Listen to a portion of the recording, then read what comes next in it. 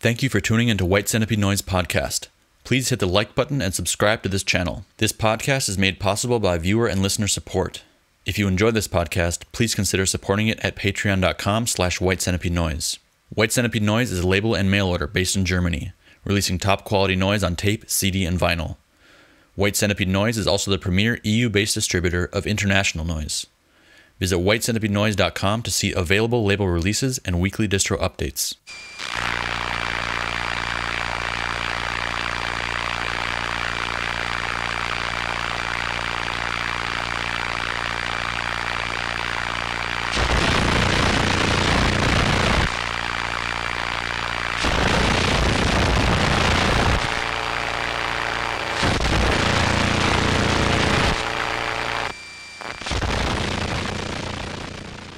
Hello and welcome to White Centipede Noise Podcast.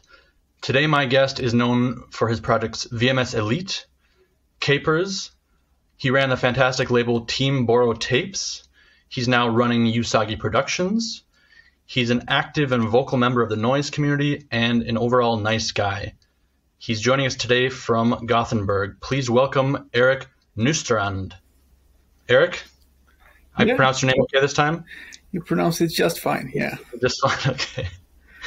Welcome. Thank you for being with us today. And sorry, not us, me. So we'll jump right into your projects. You are known primarily for two projects, I would say, this day and age. CAPERS and VMS ELIT. You have a few other monikers. We'll cover those at some point. But can you tell me about VMS ELIT and CAPERS? What is the difference? How do you differentiate them, and how did they come into formation? Well, my first project was CAPERS. I guess I first tried out doing noise in 2008, I think, or thereabouts. But I didn't do anything with those sounds. I just made some recordings and kept them. I've used them later on as source sounds, but it was just, domestic sounds. So when I started CAPERS, I used those. Basically, I just plugged stuff in and plugged it in intentionally wrong to see what happened. And I tried to do some slow, muddy stuff, and that's how CAPERS came about. I did a tape, Fishers, in 20 copies or so, handed out to friends, sold a few. What year roughly was that, the first CAPERS release? 2014, I think. Okay. Yeah. So And VMS ELIT. Yeah, VMS ELIT was born when a friend of mine, his birthday was coming up. So I sat down on my living room floor and plugged in the gear, and I had a sandwich, and I just switched the gear on. I intended it to be a CAPERS tape, but the sounds were just too fast and much sharper. So it became more like a harsh noise release. I don't see CAPERS as harsh noise release. It's just noise, basically. Sure. But VMS ELIT it turned out to be not CAPERS at all. So So but the recording turned out, it was the Destruction Derby tape, I should mention. I think in 2015, and I think it turned out better than expected. So I released it yet again in a small edition, 20-30 copies, but then I made more.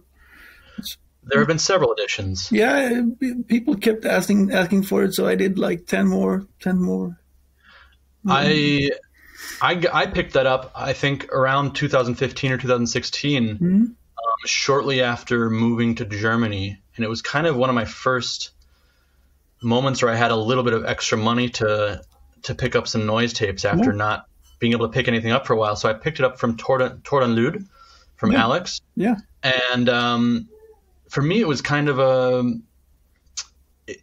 that was kind of a moment in time, I think, where noise was experiencing a lull in both quantity and quality. And for some reason that tape really kind of just really thrilled me. It was very simple, but still really like got me excited and kind of put a battery in my back for kind of restarting my own noise activities, which were kind of also on hold at that time. So that's a huge tape for me, actually. And like I said, yesterday I was looking for it to play it again. I hadn't played it in a little while and couldn't find it. And I was really panicking. Like I thought, I mean, I don't know what I thought could have happened to it, but I did find it and I got to play it nice and loud. So big fan of that tape.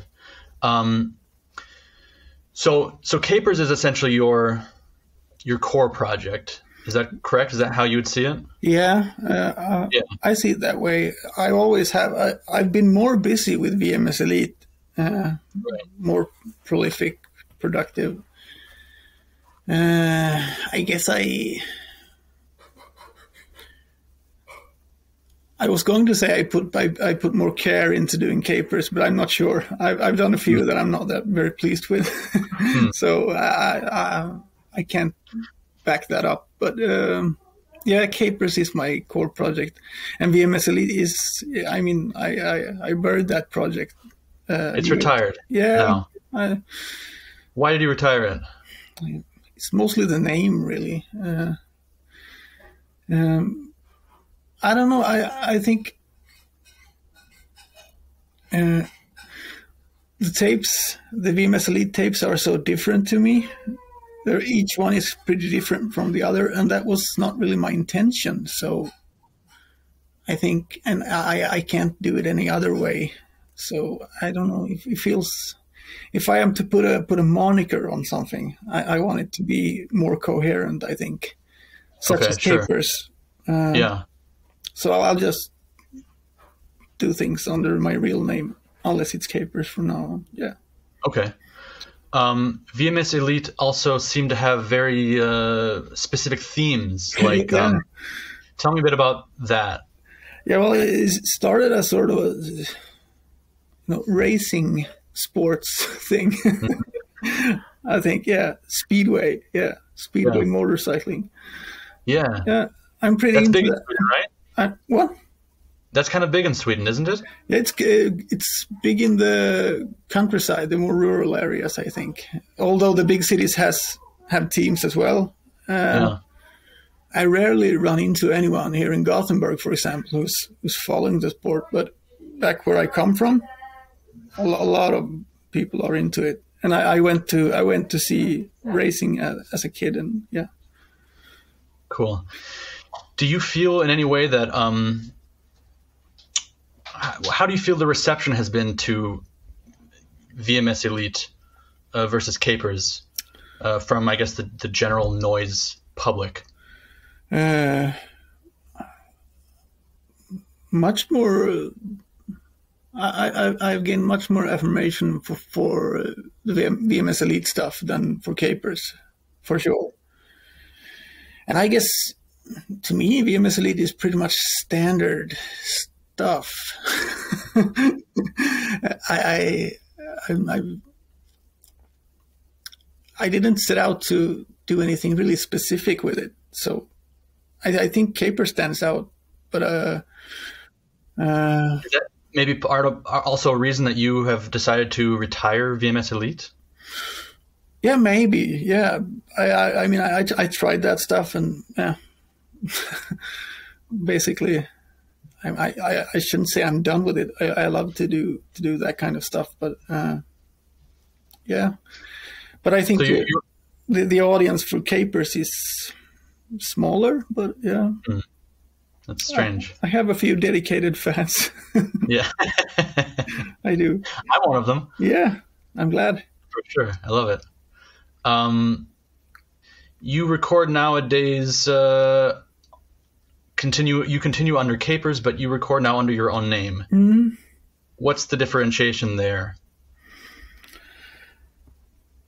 Well, still, I mean, under my own name, I can be more adventurous, I guess. Are there rules to capers? Yeah, there are rules. It has to be slow. I wouldn't say muddy, but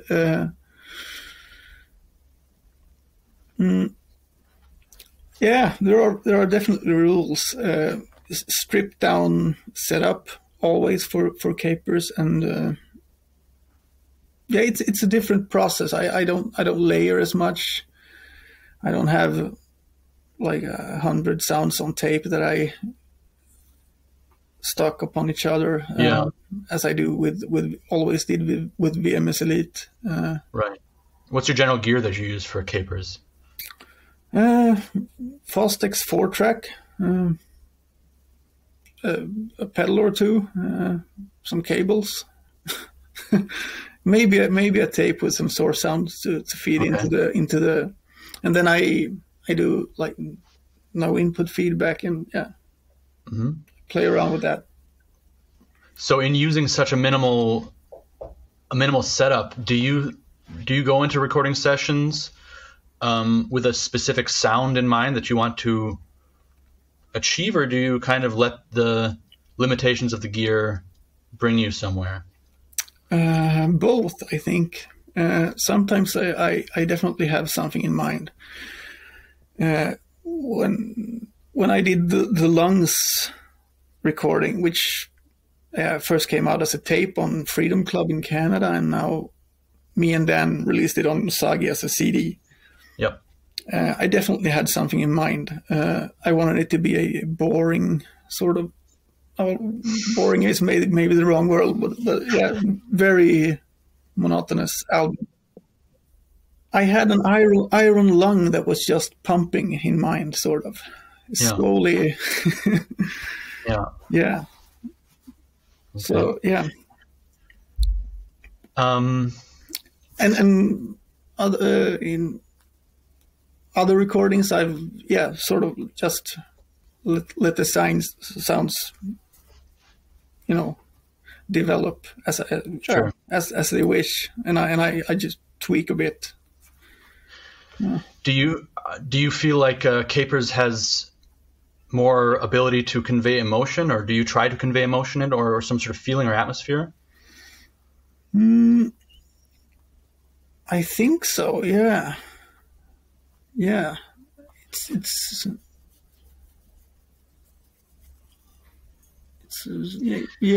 but do you think hard to put into words, but yeah. Sure, of course. But do you think noise is suited to convey emotions in general? Like noise as a not necessarily as a genre, but as an entity, like as a scientific phenomena. Do you think there's ability to convey emotion through it without say artwork, or without track titles? Definitely. I definitely think so. And I think a lot of artists don't see that potential. They overload their releases with imagery and concepts and whatever. But in the end, it could have been in any release, It's just the same noise you see on other releases, but with completely other themes. They don't, it's definitely, But do you think it's possible? You think the noise can be loaded with this emotion? Definitely. I think a lot of good noise is. Right. Yeah. Do you think there are inherent emotions or atmospheres to noise, or do you think it's open, 100%? I think it's. I think it's inherent to some extent. I think, for example, a lot of people perceive noise as aggressive or dark.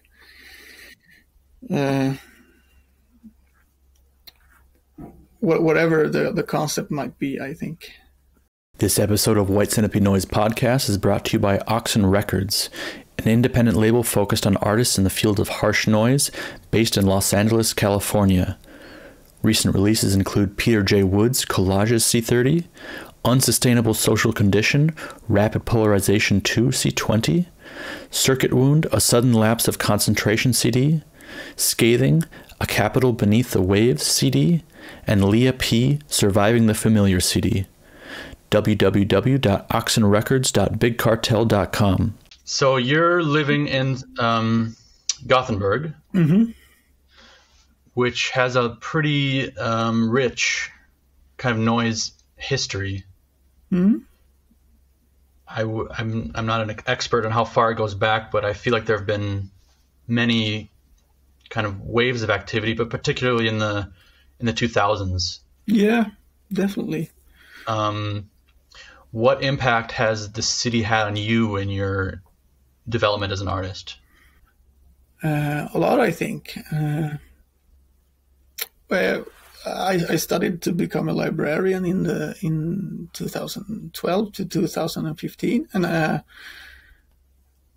met my girlfriend there at the university. So and I moved into a place here in Gothenburg, and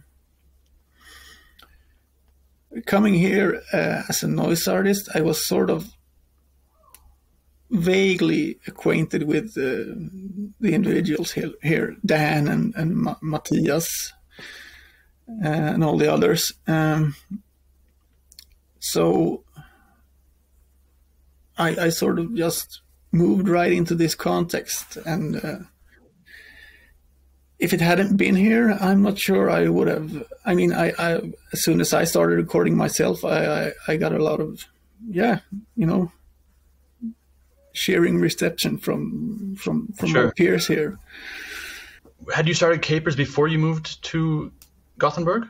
Yeah, I coined the name, and I started to play around a bit when I lived in Jönköping, which is sort of in the mid-south Sweden. But you hadn't really established yourself No. released stuff at that point. No, Okay. I hadn't. I used to play death metal and all that, but Okay. I never released any noise prior to that. No. What was your first introduction to noise, or how did you land at noise? My introduction to noise was in the end of the 90s. We suddenly got internet access at our graduate school, so I ended up hearing Mersbow, I think, and some other on that Relapse. I went to their website, I think, and found some samples, and I listened to it. I also think it was played on the Swedish radio at some point when noise was big or whatever, thanks to Relapse. So I was aware of it, but it didn't click with me until I moved, left my parents' home, and I moved to Jönköping to study in mid 2000s, and there was a punk venue there, which put up shows, and that's where I first met Dan, and I also saw my first live noise shows. And the first noise show there that made some impact on me was Treriksröset, Tommy Carlson, in 2008, I think. It's the same show that's on the Hatband tape. Yes. The black one, yeah. The show on that one was, I had bought some noise tapes there, but I kind of liked it. I liked the aesthetic and I liked the sounds, but it didn't really, I had no, I couldn't imagine how the sounds were made or anything. So when I saw Tommy played, and he, how ecstatic it was, Tell me about that. Tell me about him playing. Like, what was that like? Well, it was me and my buddy in the audience. It was us two. Yeah. And, maybe some drunk punk, who just came there out of habit, but didn't, really watch it. So he just walked in and out of the room. And it was the sound guy as well, who recorded the show. Yeah. So it was us. Wow. Yeah. So, and a fantastic show. It was amazing. Is that also the first time you met Tommy? Yeah, but I didn't know him then, and I don't think I might have bought a tape from him or something. I think I bought Killing for Germany then. Cool. Awesome. Yeah, we didn't know each other then. No. Yeah. What's the current state of Gothenburg noise scene like in this year, 2021? Well, it's sort of waned off, you know. The kids aren't, you know, they aren't into this stuff. So we're getting old, I think. But Dan and me are still doing it. But pretty much no activity besides us. No shows? There are shows for some reason, you know. Once in a while, we've had the pandemic now, but Right. there are still people who book shows here. There's Sure. this where you played, for example, the Yeah. Geiger Studio. They are still doing shows. That place is amazing. I can't believe that's. I mean, a professional recording studio that wants to book noise shows and do professional sound and record it professionally is. Yeah, they aren't really, you know, like a pure noise bunch, but Sure. they are always interested in experimental stuff. So whenever some international artist, noise artist, is you know, coming this way, if I have the time, I check with them, and Yeah. sometimes they're up for it. So I mean, there are not too many performers here, I say, but there's definitely an audience for noise, more like that, yeah. And we have some venues, and yeah.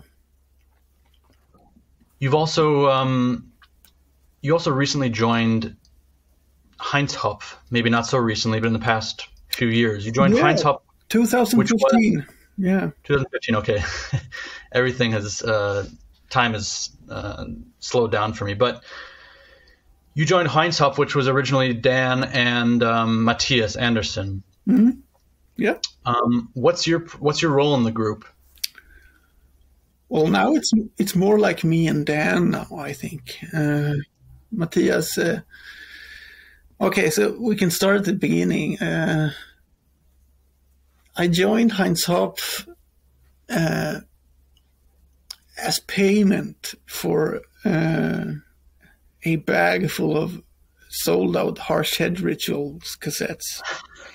Dan cleaned out his closet, and he said he handed me the bag at a party and said, "Take this, but you have to join HEINZ HOPF for the show at the Röset Festival later this year." So, and yeah, we all had a few beers and stuff, so I gladly said yes, even though I hate to perform live. So You do? I do, yeah. Okay. With a passion. So, but you know, against better instincts, I said yes. So yeah, that was the first show, and I basically I just had a cassette player and no pedal or anything with source sounds on, which I played very, very loud. mm-hmm. So they became distorted, and the cable was sort of glitching. But when it was in, my sounds, you know, shut out everything else. Yeah, so you can hear Dan and Matthias when my cable were in.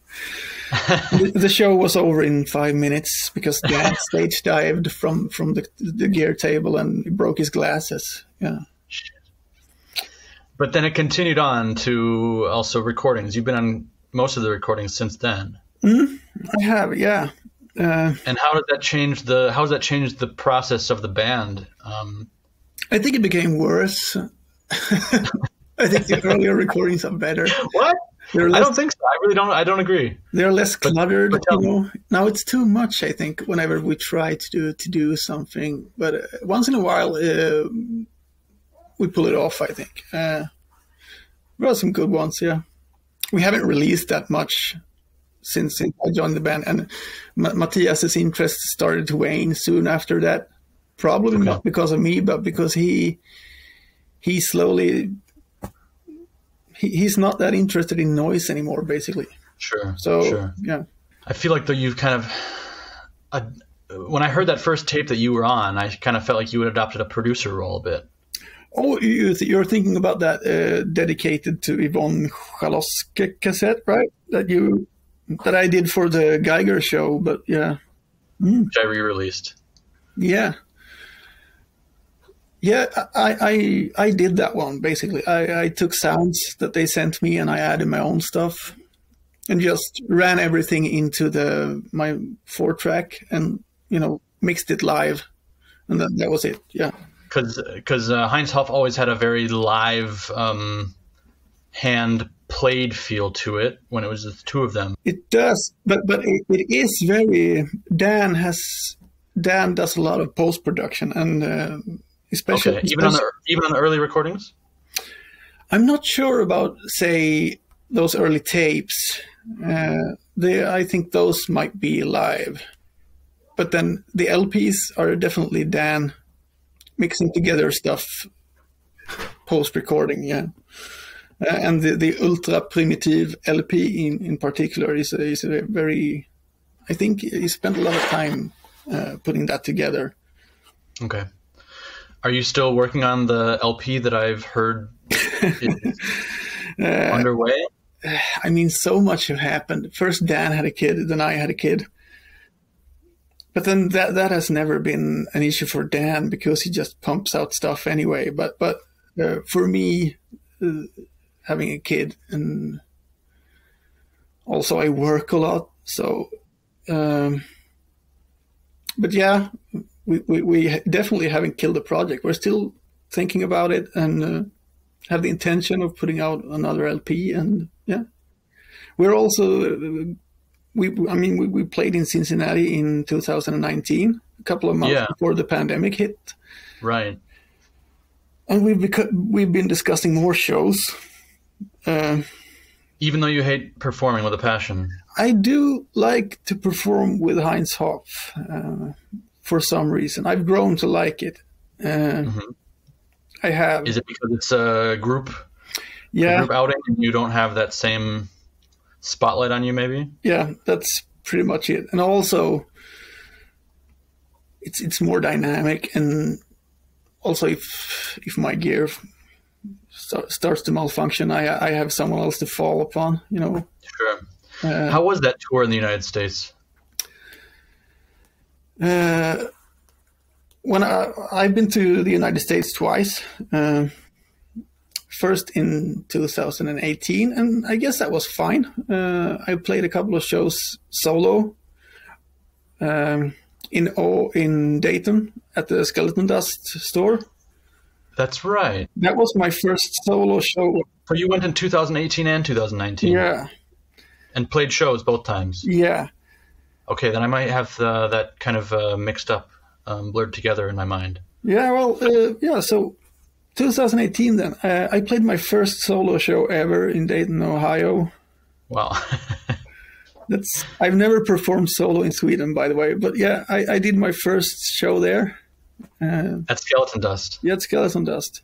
Shout out to Skeleton Dust. Yeah, definitely. He recorded it as well, so it's saved for posterity. I was shaky, very shaky. I still am. Even the thought of playing solo has me, nauseous for weeks. But it turned out pretty well, and the show later on in Brooklyn also went really well.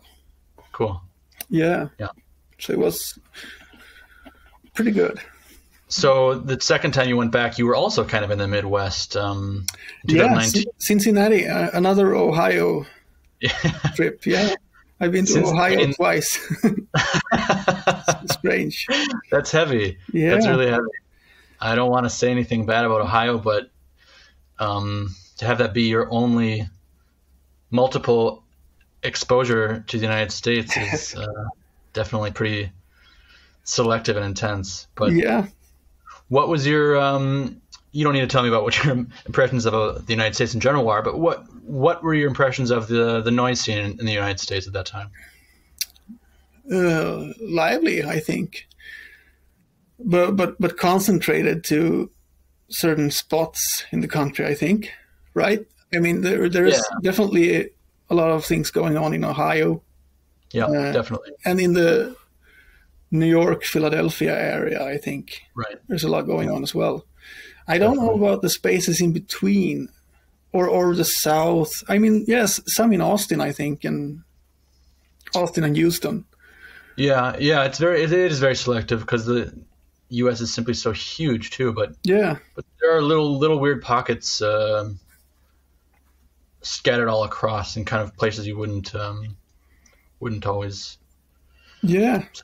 And it's oftentimes, just because one or two people happens to live there and then decides to kind of build a live scene. I mean, it doesn't take much in such a small scene to make something happen. But Ohio is very big, actually. There's a lot of stuff going on and a lot of great stuff coming out of Ohio.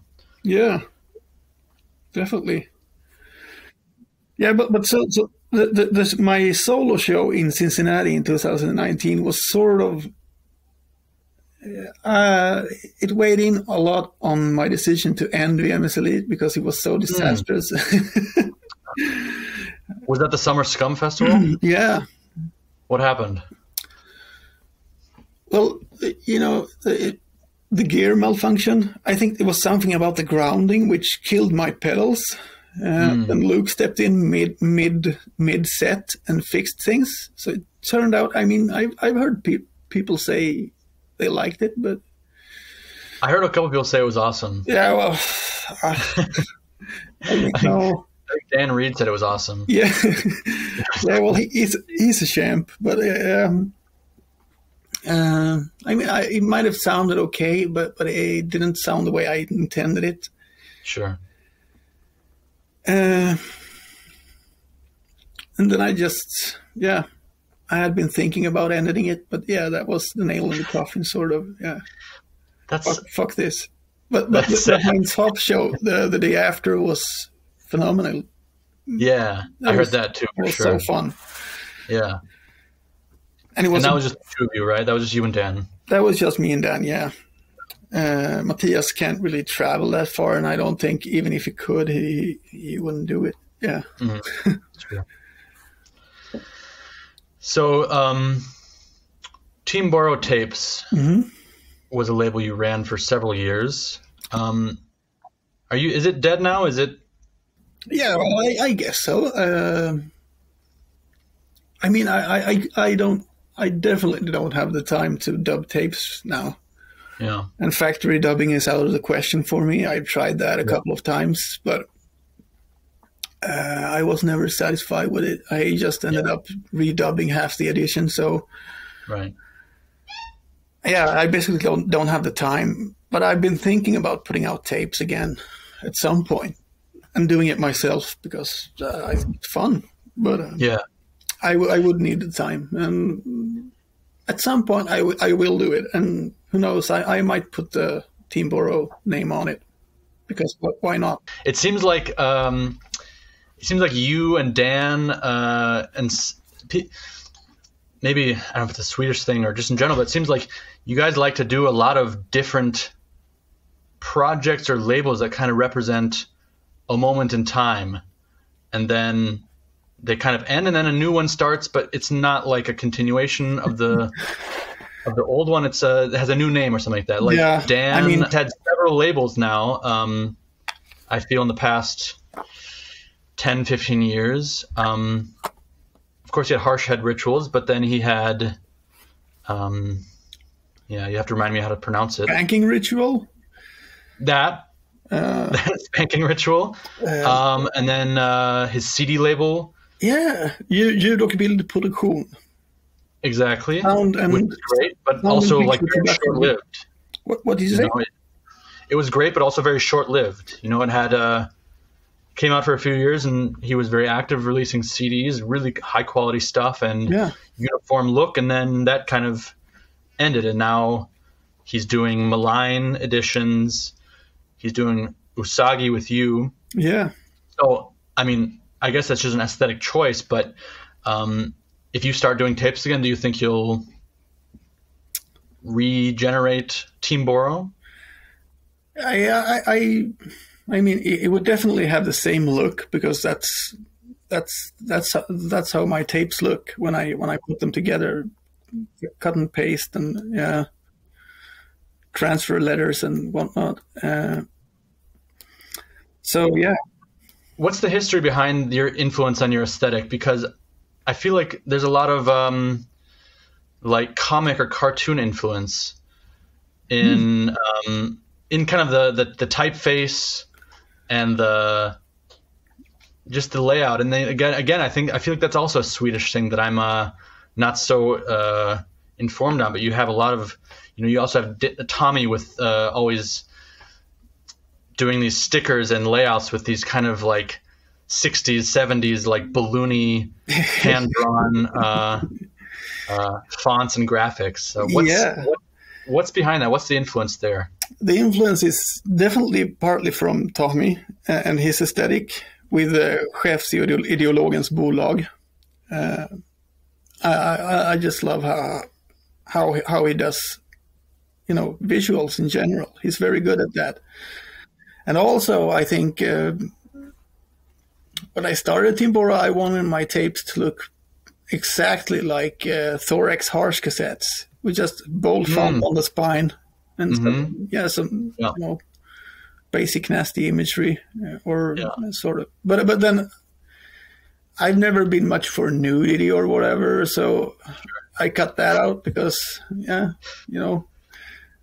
I work for the city of Gothenburg, and people can Google my name, so I'm careful. Sure. But yeah, basically... I love Thorax Harsh, but I wouldn't have made that direct connection, because Team BORO has and I do see the influence of Tommy's stuff, but I think that Team BORO also has a very specific aesthetic. Yeah, maybe. I think it took...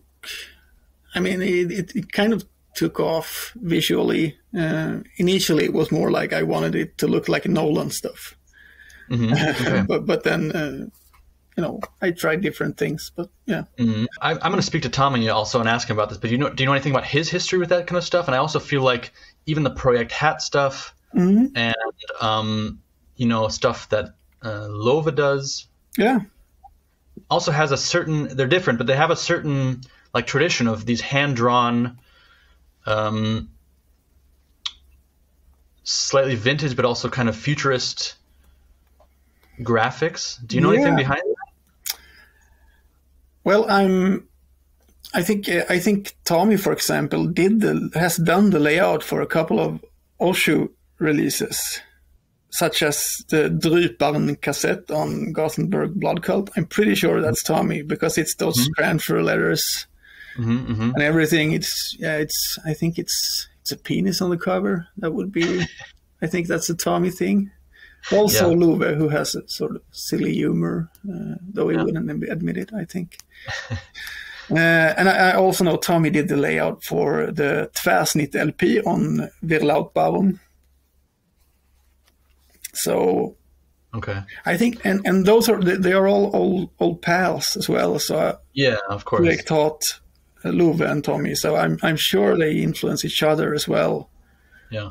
This episode of White Centipede Noise Podcast is brought to you by New Forces. Coming soon on New Forces, the debut full-length CD from Mass Marriage, the best-kept secret in heavy electronics. A CD of Evil Moisture's classic album Gak, remastered from the original source tape. New cassettes by Kost, Robert Fuchs, and Mott, each offering a unique approach to harsh noise.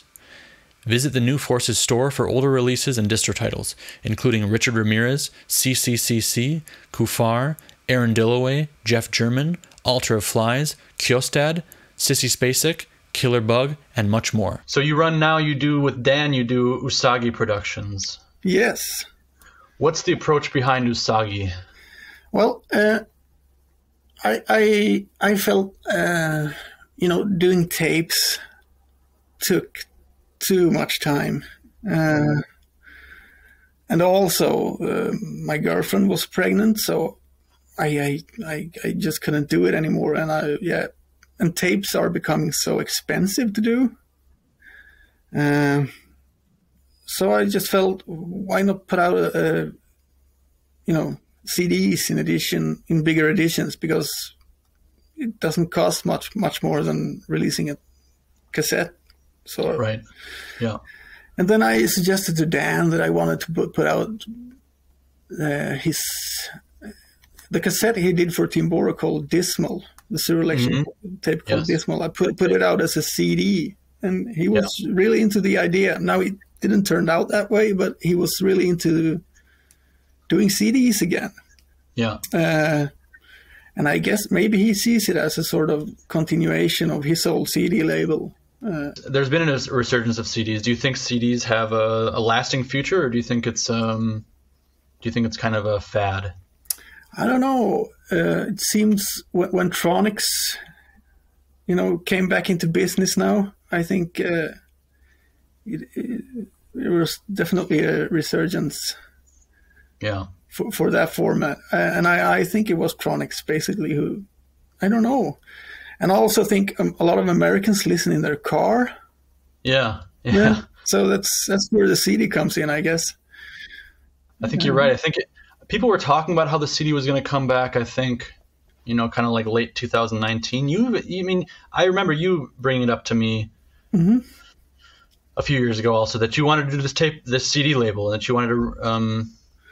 You were thinking about doing some CDs, and and I mentioned it to a lot of people. CDs are going to be the next. They're going to come back again, and then I think it was. And then I think it was with Tronics, and I think discovering that that there's a quite cheap, good quality pressing plant. Yeah, in Poland. Yeah, available in Poland, which is quite fast and very inexpensive and decent quality. So I think it's been like since then it's blown up totally. Yeah, and I think it also has a lot to do with the turnaround time for pressing vinyls it's getting longer and longer and longer. So I think a lot of labels think, why wait 6 or 7 months for an LP when we can press a CD and have it in 2 or 3 weeks? So yeah, absolutely, and to like a fraction of the price. So yeah. And a lot also people are less willing to pay for vinyls now, I think, because you need to charge a lot of money for them because they're so expensive to make. Yeah, absolutely. And I think that's kind of sad, because at least it feels to me like when someone does an LP, they put in a little more effort into the recording. Oftentimes, I think, and we need more proper albums in noise. There's been too many C20s. Yeah. I like C20s, but and I think too many C20s and Bandcamp links. Basically. Yeah, absolutely. How do you feel about the current state of networking and I guess marketing, so to speak, that Instagram is kind of like one of the main, if not the main platform that people, spread and share information. Bandcamp is huge. There are things like noise podcasts now. Like this, for example. What's your feeling about all this? Well, the marketing thing, I can see why labels have to resort to that, but I don't like it. I don't like spending too much time on social media. And I certainly don't like having to check my social media to be able to, buy a new cassette. Which is gone in a blink because people are, hunching over their phones 24 hours. So, what's with your boy Dan? Because that's something I'm frustrated with him that he does, is that he exclusively releases his new stuff. He does. through Instagram. Yeah. And it's also in, absurdly low quantities.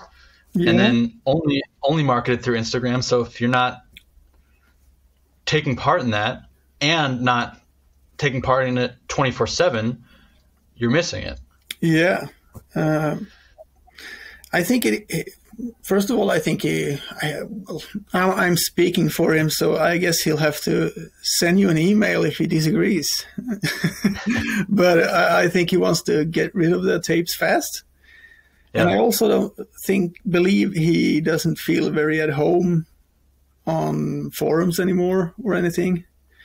Sure. For example, where you normally, announce your cassette. He doesn't do special interests anymore, or he's not on there. Yeah. So, yeah, I think that's basically it. And he doesn't announce, nasty cassette on his personal Facebook page either. If that was so that's not an option either, I think. So yeah. Yeah. Okay. Yeah, I understand. It has its definitely unique uses. Yeah, but then I think the marketing. I did announce a lot of stuff with Tim BORO on social media, but I was never really comfortable with it. I preferred if people reached out to me through forums or through my lousy webpage, which I think. You still have it? I have a website, yeah. Yeah, okay. It's very... I don't know about it. It's, I coded it myself in HTML coding. Cool. Yeah, so it's very basic. It's just a drawing, and a few titles, and an email address. That's it. Great. I'll have to get that link. How is it running, by the way, a label with another person? You run Usagi together with Dan. How does that work out? Well, as it happened, my kid arrived the same week our first 2 CDs came out. So Dan, being a dad, he understands that having a small kid takes a lot of time. So he's handled a lot of it. Cool. He's done a lot of the layout stuff. We choose the artists together, and we, keep in touch with the artists. But so far, he's done most of the visual work and the wholesale bit. I've handled a lot of the retail orders. It works very well because we're good friends, and he lives like 10-minute walk from here. So cool. We can just deliver CDs to each other. So it's nice. It's very convenient. Yeah. That's great. It seems like it could be difficult, but I think if it's the right partnership, it could be. Yeah. And the label is still very young, so we'll see where it goes. And if we'll be CD exclusive, I'm not sure. I'm not against putting out vinyls or cassettes in the future, but I don't know what Dan thinks. I think he's very comfortable with the CD because it's so convenient. So yeah. What's coming up next on Usagi? Macronympha Ultimate Vibrator reissue, double CD, will be really cool. The master, I don't know where it is. So we basically used Dan's very clean sounding copy of it and had it remastered at the Geiger studio. Wow. By the sound technician there, who's very good. And there's also some extra tracks, which Roger provided us, which are sort of sketches and, basically material from the same sessions. Yeah. Will be on there as well. The other CD that's coming up is a trio from the US called the Flea Circus, who it's Shane English, Christian Mirand, and Stuart Skinner. Cool. And they are, they're doing basically old sounding industrial. I know Shane English is quite the aficionado of old industrial, so I think his influence weighs heavy on that. Cool. But it's great stuff. So awesome. I think it's in a way it sounds fresh. No one does that kind of stuff anymore. It sounds like an old Sound of Pig tape or something. So nice. And I always love to do stuff with Stuart Skinner. So yeah. Yeah, he's still kind of an enigma. He's an enigma to you? Yeah, he's operating he's operating really low key. Yeah, he's very low key. And I haven't heard like near all of what he's put out, but everything I hear is quite interesting and quite unique. And he seems to be kind of a ringleader of a lot of interesting collaborations and projects. Yeah, he always involves a lot of people, including me. I mean, me and him and Thomas D'Angelo. Sometimes we have this band called Zwangsbeglücktertum. Yeah, and right. So we've done a couple of tapes, 3, 4, I don't know, and also other projects. Yeah, so the tapes have also been reissued by Will on Proznag. Yeah, they did. Yeah, he put it out as a CDR, the first 2 cassettes. Yeah. And we also played a show in Austin. Okay. Yeah, when on my first, tour in the US, I met up with Stuart and Thomas D'Angelo in Austin, and we played a show at a bar there. Yeah. How did it go? Pretty well, yeah. We didn't rehearse or anything. We just so it was crazy. I assume it's a male project only. It was a male It is a male project. Yeah. Usually, I'm the one who puts it all together. At least I did so for the first 2 cassettes. Same way I always do. I just mix everyone's sounds live into my 4-track. Yeah. Sure. So that's my modus. This episode of White Centipede Noise Podcast is brought to you by Screamin' Writhe Distro and Absurd Exposition Label, Canadian-based source for experimental electronics, harsh noise, power electronics, etc. Over 1,000 items in stock on all formats. Media mail shipping to the USA and affordable international shipping. Available Friday, November 5th. Normal Rituals, Another Center Tape, and Coastal Flood, Other Frontiers, triple 3-inch CDR compilation of cult Canadian noise. Forthcoming in 2022, Merzbow, Aqua Necromancer Expanded Double LP, reissue of the essential psych noise mantra from 1998, plus releases from Alex York, Hermit, Neural, Mott, The Nausea, The Rita, Violent Shogun, Wince, and more. Visit screaminwrithe.com or absurdexposition.bandcamp.com. So you've had a baby recently. How do you reconcile noise life with family life?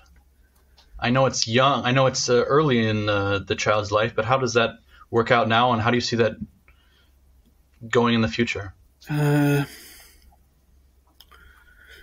Well, it certainly halted all my activity.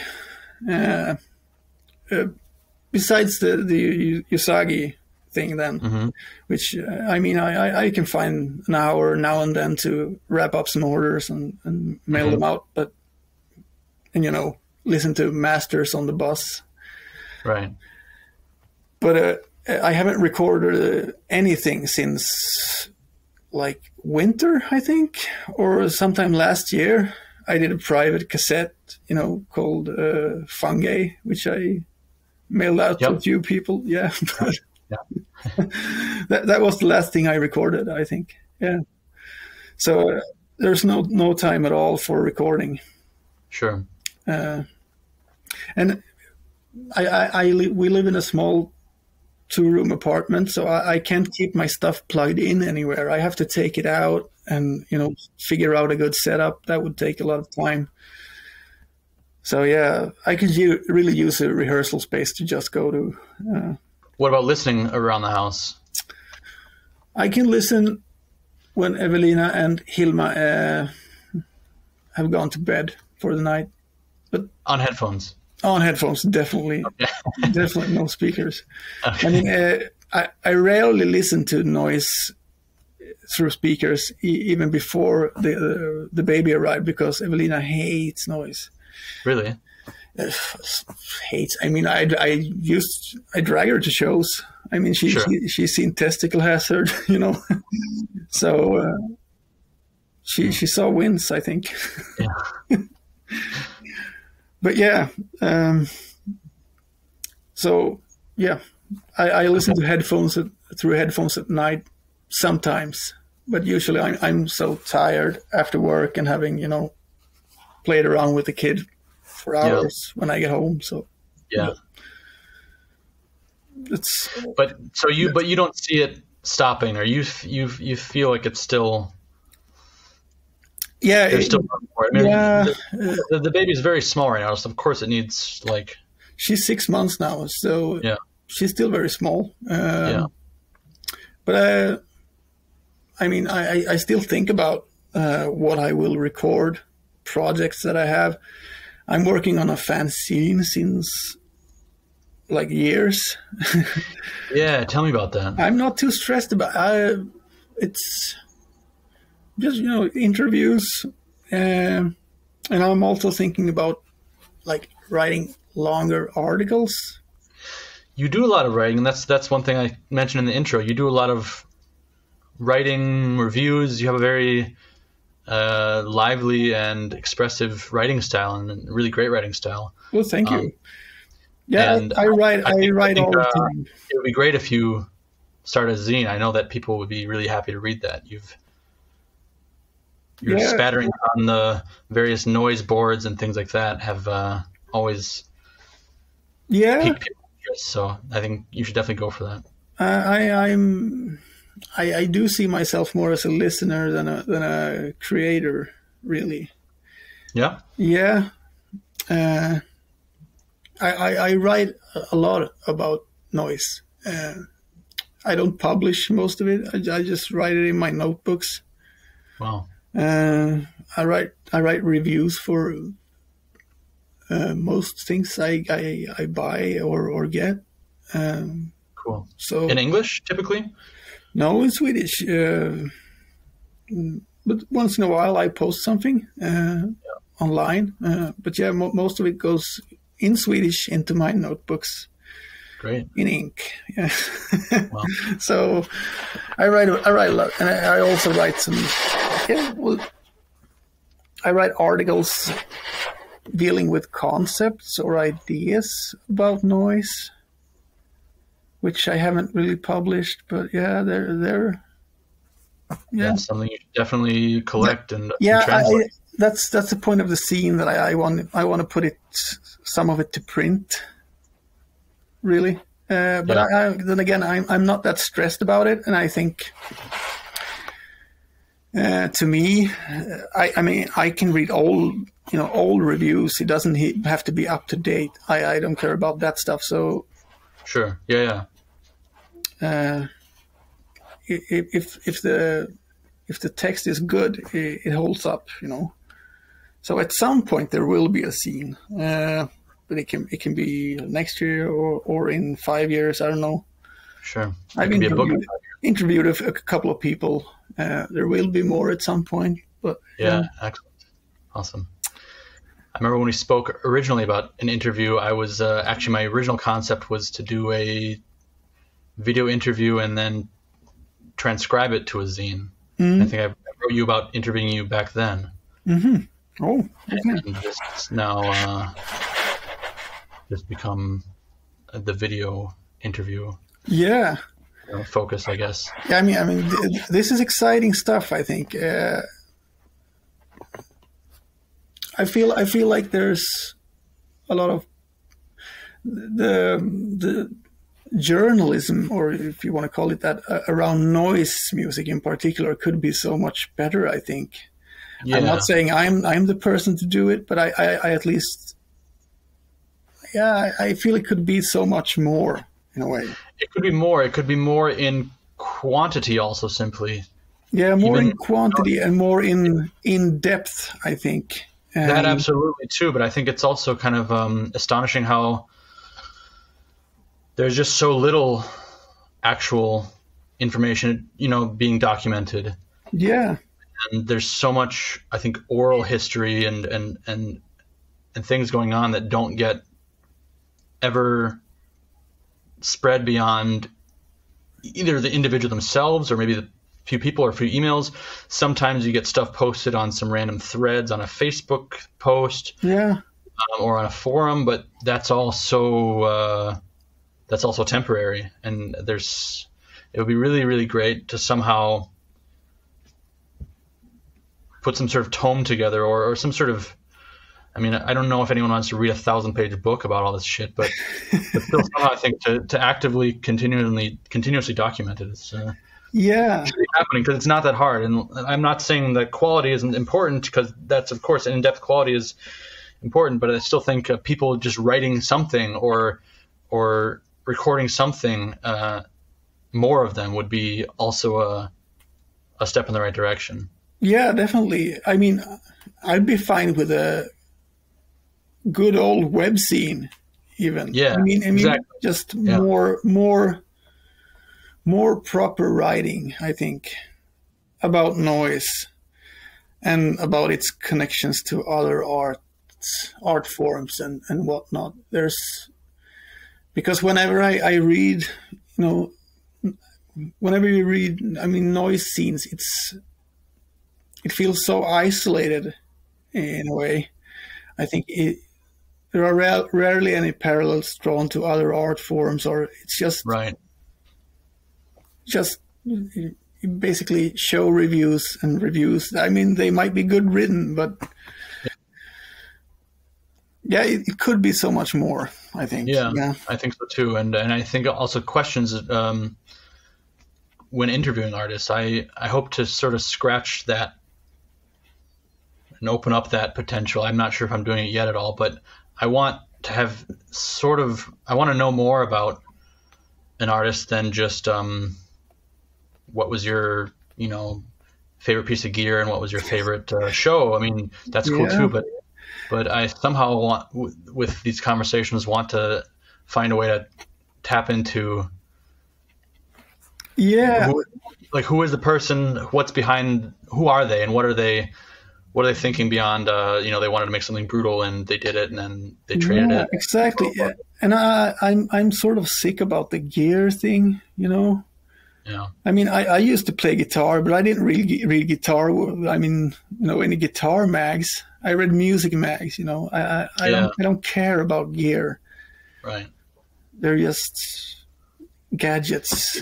Gear's interesting. It's part of it, but it's like, but there's a limit, Yeah, absolutely. Yeah. What's one thing about the noise scene in 2021 that really bothers you?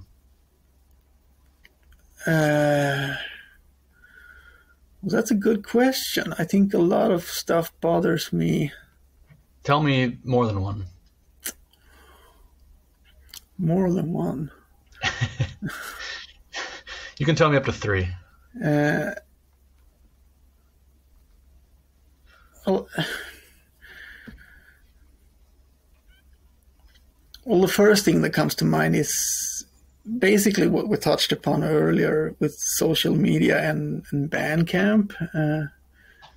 I mean, it's an easy target, I guess. Sure. And I guess it's easy to come off as some old fart, But I mean, it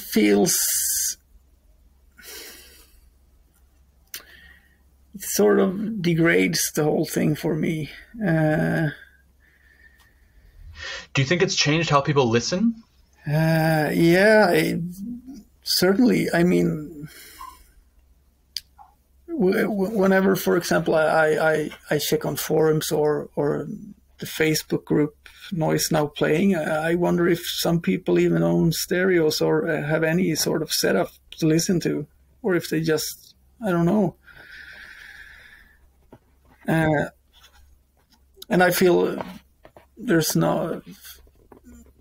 people should put more effort into record proper albums. I think it was Scott Faust of ID Fire Company who, in one of his annual newsletters, which he sends out to customers, he asked himself if is anyone even trying to record a masterpiece anymore. I don't know. Yeah. People aren't really putting their heart into it, I think. I mean, some do, I'm sure. I think some are for sure, but I think that also is connected to the listening. The listening gap. Yeah. I know, like, I was talking to Jason Krumer recently, and he was super distraught that he feels like his new album, and even the previous one, but his newest one, has gone kind of unappreciated, and people aren't really. Yeah, because he puts a lot of heart into his stuff. It's ton of heart into it. And yeah, it's very, very personal. And I think on some way that does speak to the way that people are listening. I do think that people, well, I have seen, to be fair, a lot of high praise of it. Mm-hmm. But I also think, I think people kind of treat listening kind of like eating cheeseburgers sometimes, like kind of one and done. But I also think it also spoke to kind of this also expectation to see on Instagram enough people posting something to kind of show that people are listening to it. It's I wonder if people actually develop any relation to albums anymore. Like, buy less, listen more, I think which is good. I do that now when I have a kid. I can't spend that much money, so the little I get, I actually try to really listen to. And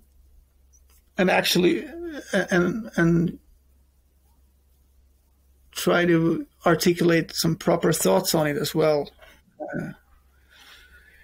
Because with so few fanzines coming out and stuff, I think it's ungrateful releasing albums now. You get so little back. You mean like some. You get some, flame emoji on Instagram, and that's it. If it's good. A few 5 stars on Discogs. Mm-hmm. Within the first 2 weeks, maybe a few mentions on some. Exactly, boards, and which I don't know. I mean, but I ask myself, then why are we releasing it? Are we making noise for? Of course, it's there to communicate, but exactly. I don't know. Yeah, you're making it for I think you should be making it for yourself ultimately. Yeah, you should, but still, I mean, this connects with what I said earlier about we need more proper writing. That I mean, the artists, the good artists, deserves more proper writing about their works, I think. Yeah, absolutely. Rather than just short comments scattered here and there. If those are some things that you're disappointed about in the current state of life, what are some things that you're hopeful about, or that you're enjoying, or that you're really into in the current moment in noise? Well, that's also a good question.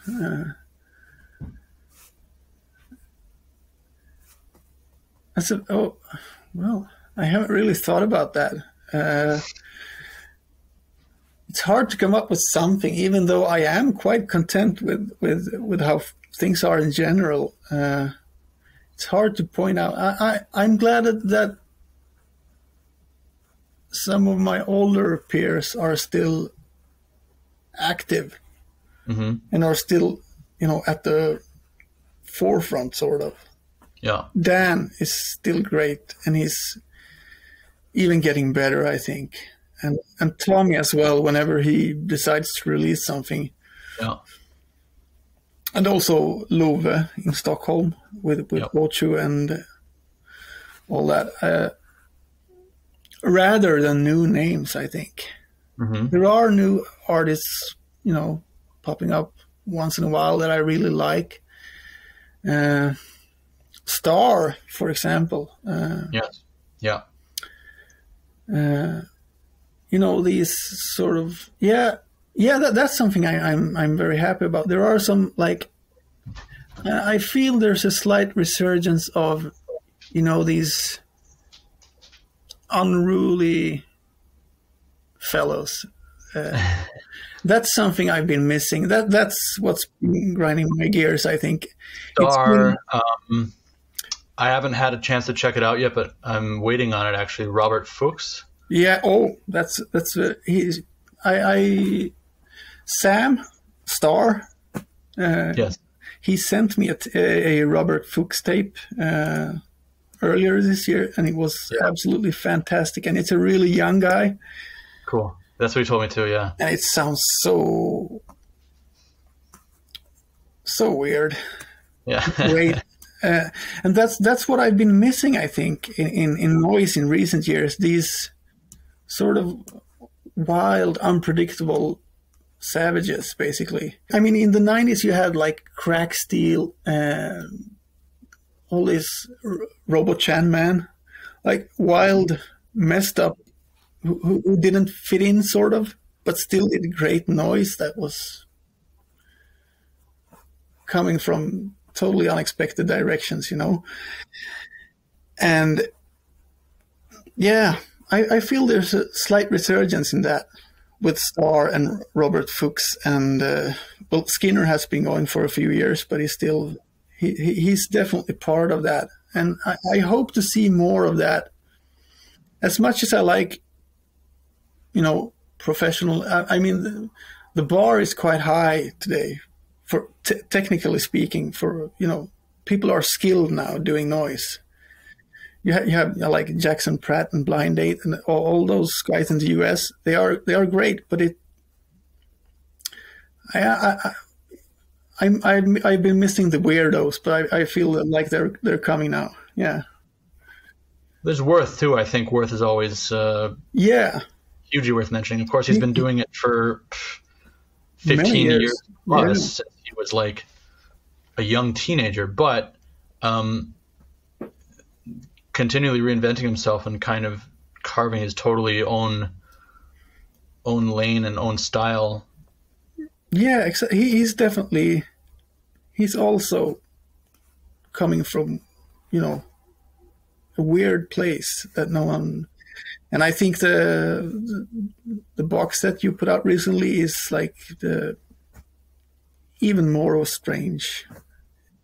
And I like how he's combining his sounds with writings, with ideas, and a prose that is, I mean, what he does is he incorporates more stuff, basically, more art forms into his package, sort of.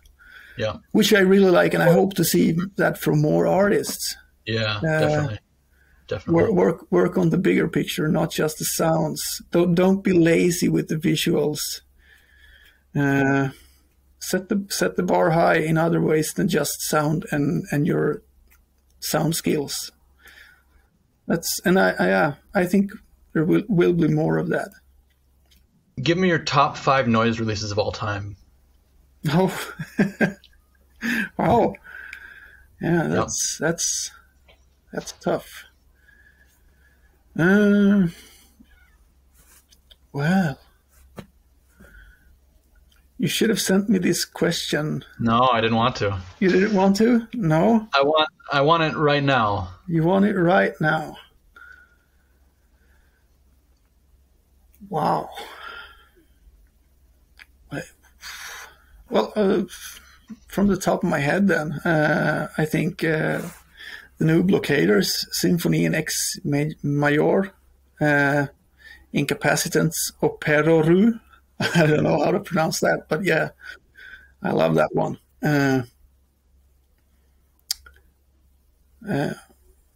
I definitely want to include. I'm looking at my shelf here.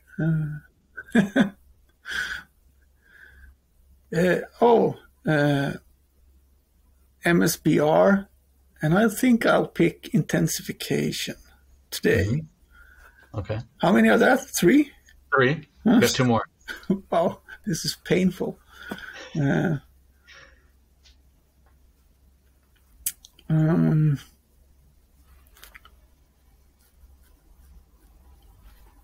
I'll stick my neck out and say the latest record by NEM, Yes. Electron. Yes. That's an all-time top 5. I think so. It will. It has the potential to grow to be at least, because Cool. I absolutely love that band. Yeah, good pick. And that's also a band which, without any imagery, can conjure the strangest of emotions and soundscapes and, Absolutely. strangest vistas, sort of. Yeah. Yes, definitely. And a lot of the texts that have often gone accompanying like the descriptions have also been so evocative. I mean, I think Tommy or someone wrote the World War I bunker that is NEM or something like this. That was me. That was you? Yeah. All right. I didn't know that. Yeah. Okay. Yeah. I mean, I think some of the ways it's so anomalous and so obscure. It's some of the ways that people have tried to describe it are also so great. Yeah. But these all exist independent of the actual band itself, which is also I don't know. It's a very mysterious band at the same time. Yeah. I apparently very strange people as well, from what I've heard. Yeah. Not normal people. Okay. And I have one left, right? Yes, one left. I'll pick Speculum Fight Swimming Pool LP. Okay, cool. An absolutely fantastic noise LP, which contains so much. It has everything that Damien Romero is great at, with like booming drone to wild freakouts with just feedback and tape sounds, and it's a fantastic LP. Cool. Yeah, I haven't heard it. I will need to follow up on it. You definitely need to pick that up, and it's available for like, I don't know, less than $10. So you have no excuse whatsoever. Good. You need it. Yeah. All right. One more thing. I'm not going to make you pick 5, but what are your top three releases of the past year? Well, the past year, this year or last year, or doesn't have to be 2021, but let's just say in the past 12 months. Recent releases, yeah. Yeah.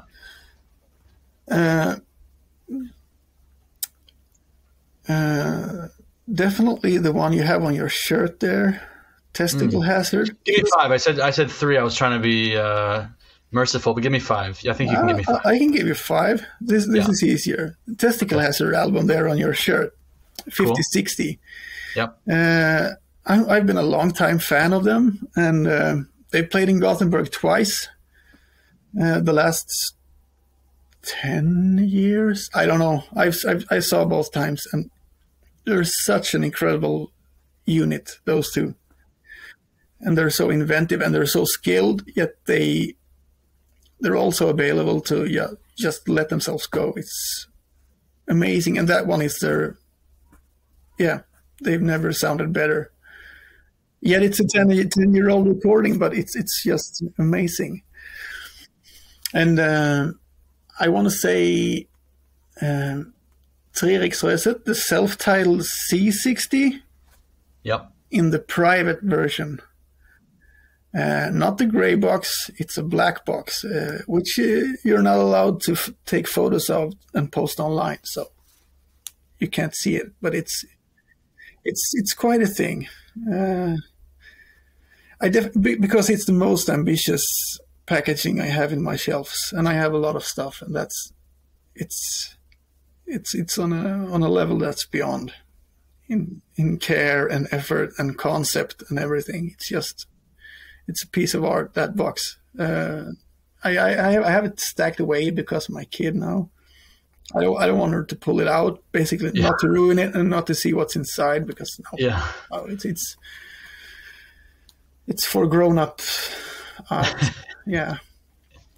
What else are there? I think that's 2. That's 2.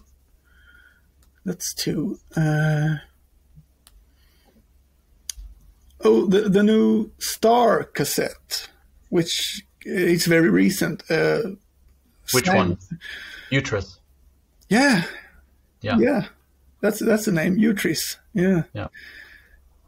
Again, an artist that just does everything in the strangest of ways. His sounds are, always a bit tilted. Everything is a little bit off. And for that release, he chose to, the liner notes or whatever it is in Portuguese. It's not Portuguese. There's no reason for him providing Portuguese. And he always has these, bewildering little inserts and stuff in his cassettes. Yeah, it's just plain weird. There's more coming from him soon. There is, I certainly hope so. Yeah. I want to say something by Stuart Skinner. Yeah, he did a no-name cassette. It just had a title. I did the layout for it, so I'm partly biased, but he was basically locked up in wasn't locked up, but he lived in this shabby house in Austin. He lived in the attic there, I think, and we stayed there when we were on tour in 2018. There were just huge roaches everywhere, and dogs. It was a nightmare. But so in that place, he recorded the weirdest cassette. I think it's all room recorded, and it's loud, wild noise for close to an hour, and it sounds.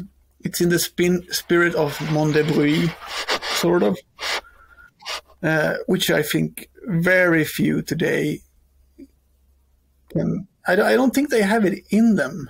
I mean, the skills are certainly there, but the mindset, I think, is few people have the mindset to record something that sounds like that today. But he has that, and that cassette. I think it's untitled 2000. No, it's called Recorded 2019, I think. Cool. Wow. So again, he released it and he put it out himself, so it's available nowhere. Yeah. But it's an amazing album. So one more then. One more. This is torture. No. Well, I'll just go ahead and pick some. I mean, this is from like 2017, but I'll pick it anyway because that's recent to me. Yeah. The Jim HEINZ album called Electrical Injuries. Okay. Definitely to pick up if you like NEM. Okay, cool. Also, an otherworldly sort of industrial, which you don't get to hear much of these days. Do you know who put that out off the top of your head? He put it out himself on his Helen Scarsdale. No, it's released on Auf Abwägen, I think. Really? Yeah. That guy lives in Cologne. Yeah, check with him. He might have a few copies. I just did a trade with him, though, but I didn't see it on his list. No, it might be sold out. Okay. But sorry. It was released on Außenraum. Okay. Different label. I don't know it. I don't want to get up and go fetch the LP, but yeah. That's fine. Jim HEINZ, Electrical Injuries. In the tradition of old industrial, but done with present day skills, conjuring these strangest of sceneries, I think, which is rare for me to get locked into an album from the first second. Absolutely stellar stuff. Yeah. Awesome. So all right. there you have it, I think. Great lists. Yeah. Okay, cool, man. Well, I appreciate you sitting down with me. And it was a pleasure. I hope I sounded somewhat coherent. You did. I'm not used to speaking English, so. Sure, no, it was great. Is there anything else you'd like to add? I don't know. Record less, but record more proper. It's my word to the young. Yeah, definitely. Don't put out a lot of shit. Don't. Yeah. All right. Thank you, Erik. And thank you, Oscar. Thank you for joining us, and talk to you later. Yeah. Ciao. Thank you. Bye. Thank you for tuning into White Centipede Noise Podcast. Please hit the like button and subscribe to this channel. This podcast is made possible by viewer and listener support. If you enjoy this podcast, please consider supporting it at patreon.com/whitecentipedeNoise.